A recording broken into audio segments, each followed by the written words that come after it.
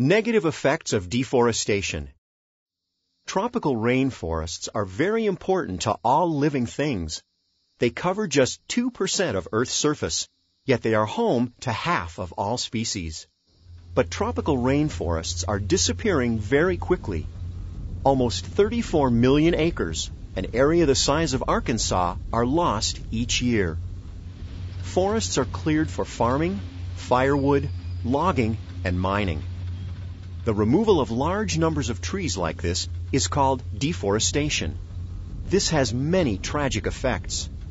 It can change the levels of oxygen and carbon dioxide in the air, and thus contribute to global warming. Many of the plant species found in rainforests contain chemicals that could be used in medicine. But on deforested land, storms are more likely to wash away soil and much of this plant life. That's why some scientists and doctors are very interested in saving these plants.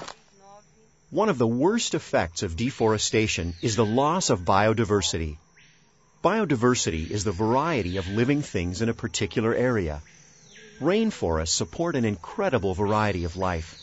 For example, in 4 square miles of rainforest, you might find 125 kinds of mammals and 400 kinds of birds. In another area, there might be 100 kinds of reptiles, 60 kinds of amphibians, and 150 kinds of butterflies. The destruction caused by deforestation continues to threaten the biodiversity of these habitats. Studying plant and animal species of rainforests may unlock secrets that can help us in the future. Therefore, many people are trying to save the rainforests.